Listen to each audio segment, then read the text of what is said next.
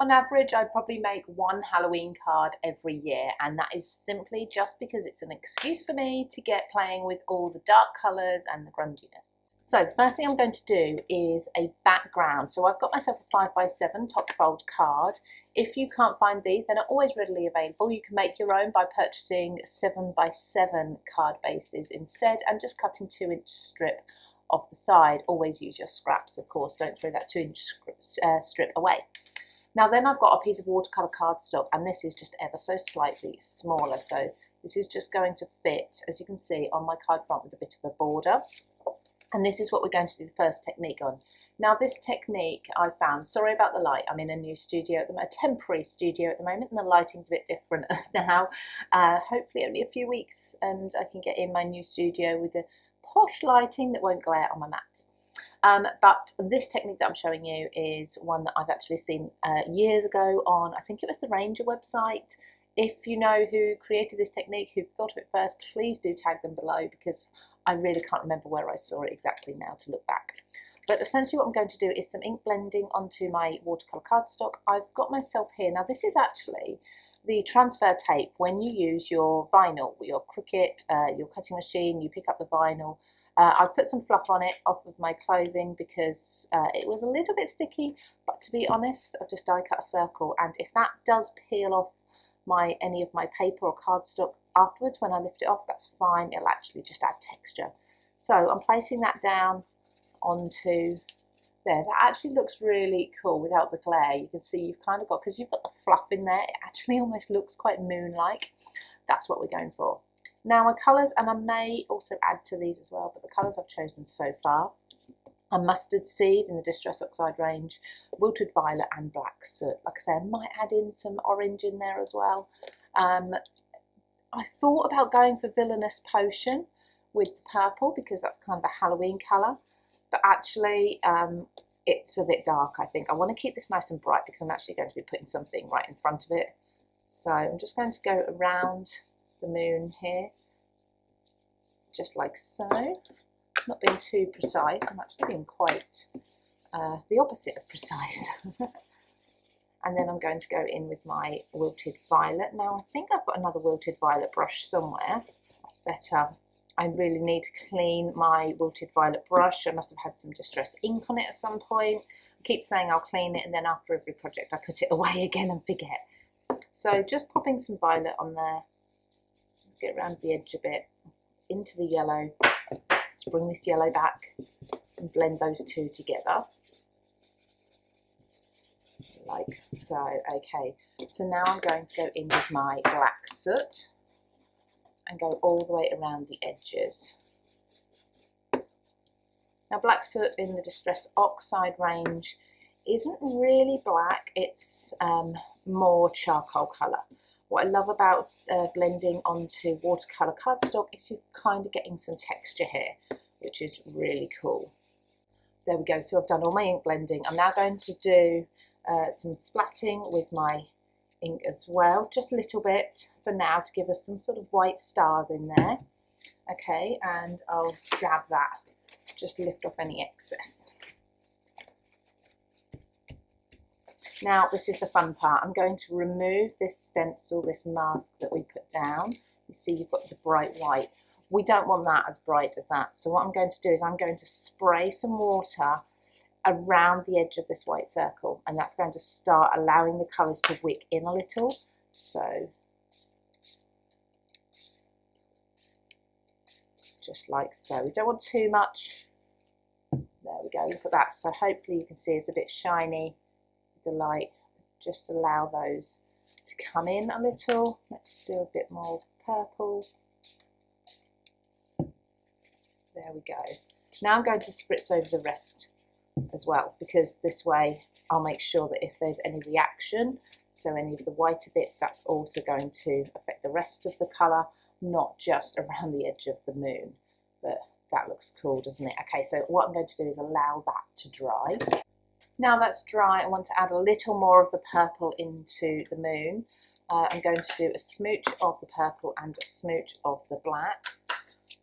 Spritz this with water And I'm just going to use a little bit of this plastic packaging. You can recycle things you've got around the house. If you've received anything in a plastic bag, use that. It's just to pick up a little bit of the ink, and it really is just a little bit. Look, I'm tapping it off as much as possible until I've got it all pulled on the surface, and then I can just tap onto the moon there. There we go. And that's just given that a little bit more texture and a moon-like sort of image. Okay, so now let's move on to the next layer that's going to go on top of this. So next I've taken some chipboard. Now this is just thin chipboard that was actually the reverse of a paper pad. So I just took the backing sheet off and I've trimmed that. I've used a craft knife and a metal ruler. And what I've done is I've measured the area here of my watercolour cardstock. Now that is just over 16 centimetres. So what I've done is I've actually cut some strips at 16 centimetres long so that I've got a slight border all the way around the edge.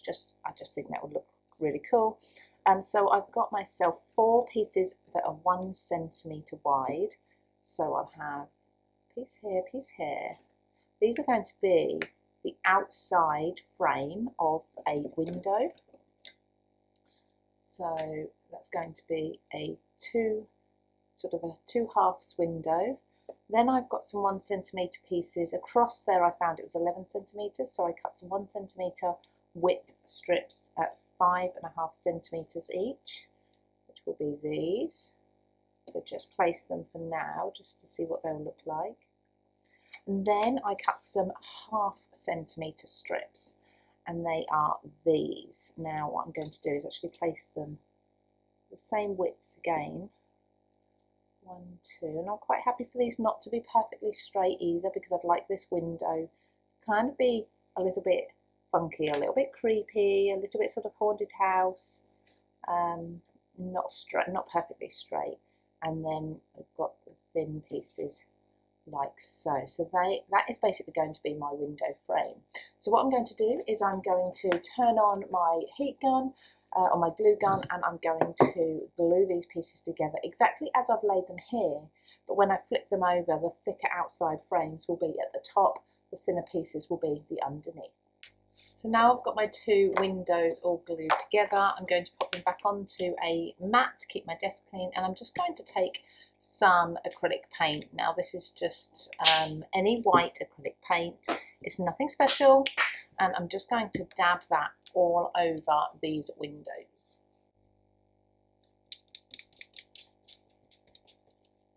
Now I'm just going to add some pumice stone to this, and then some black soot as well. I didn't worry about painting the other side because they're not really going to be able to open much on the card. They're just to add some dimension. So I'm not worried about the reverse. If you want them to be able to open fully, you can absolutely still do that and just paint and treat the other side the same way as you are this side. So just going around with my pumice stone, just to give it a slightly darker look, not as bright white. Then my black soot as well, and this one I'm really going to brush upwards on the edges. And to really sort of grunge these up a little bit more, make them a bit more dirty, I'm going to use my Distress Oxide spray in Walnut Stain. If you don't have this, you could use some Walnut Stain ink or Oxide, smooch it, water it down and flick it. Or you could use acrylic paint again, water it down, flick it on. So I'm just being really gentle with this. There we go, to give it some splatters. Now they need to be allowed to dry. I'm going to add some more texture to the doors with some white thread. This is a very thin white cotton thread, nothing special. I'm just going to bunch it up just between my hands like so. You get a really unpredictable sort of feel to that, and I'm just going to clump it in this corner a little. So apply some wet glue, and the wet glue will dry clear, so don't need to worry about this showing up afterwards. There we go. I'm going to press my cotton into that glue, and once each one has dried on there, I'm just going to trim the loops at the edge just to give it more of a sort of finished feel. So we don't have loops, we have sort of frayed ends instead.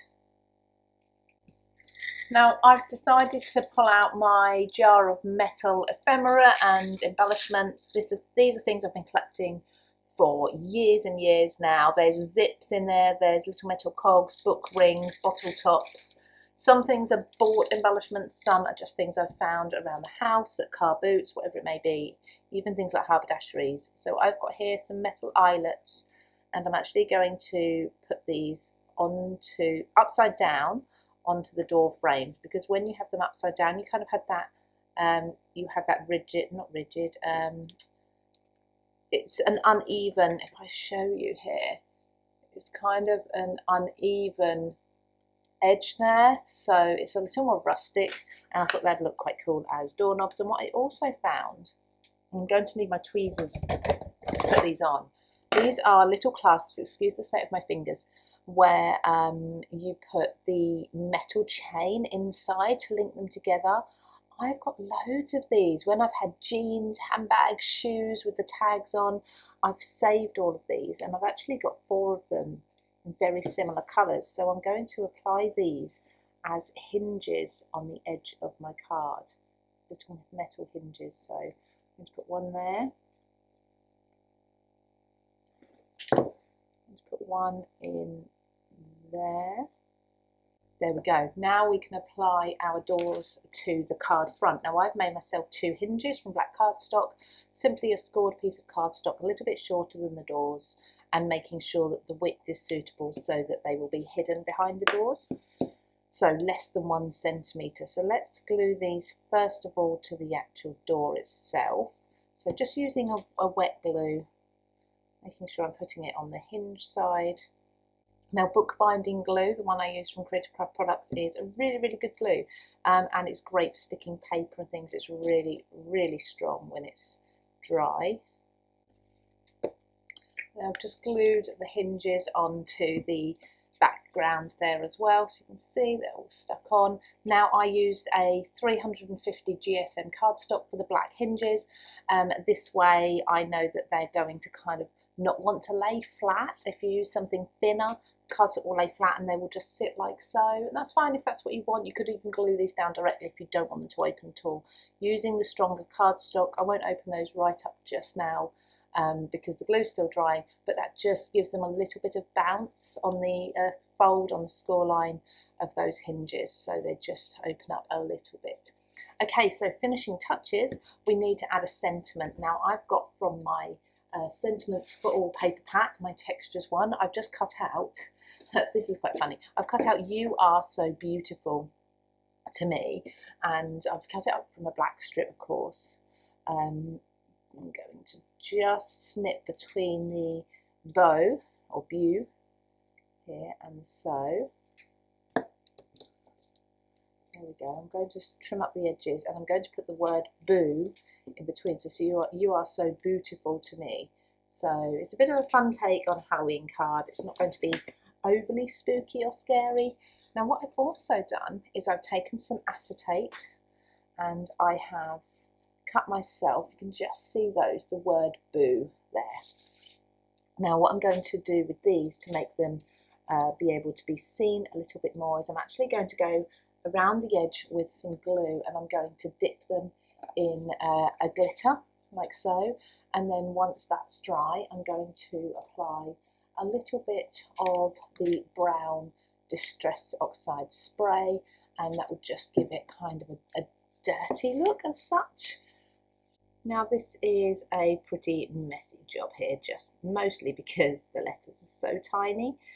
These are cut from my steampunk type alphabet dies that I've got under the textures range, but any alphabet dies you've got would work. So I'm going to go round, like I say, round the edges, all the edges and the inside edges as well. So you're going to have some see-through elements to this, but not loads. Then I'm going to pick those up with a pair of tweezers and dip them into my Twinklet's Diamond Dust. So this is just really thick glitter, sort of all like large crystal bits. Dip it right in there. Make sure a lot of it is covered. Once that's dry, I can choose areas to sort of flick away. But at the moment I've got myself a kind of sparkly bee, so let's just put these to the side because these need to dry thoroughly before we can do the next stage.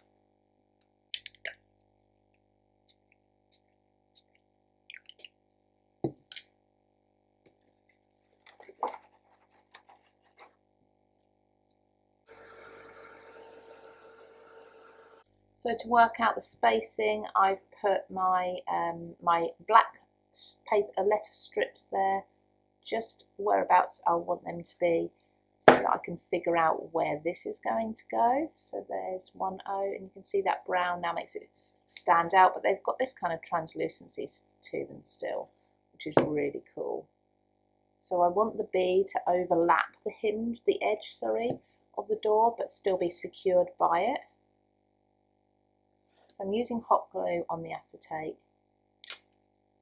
there, making sure that that doesn't stick down the two doors together at all. And now I can stick my letters down. So there we have our creepy moon. Now obviously if you're handy with a black pen, or you do happen to have a black silhouette stamp, you could put that inside there. But I kind of want to keep this quite light, not too dark.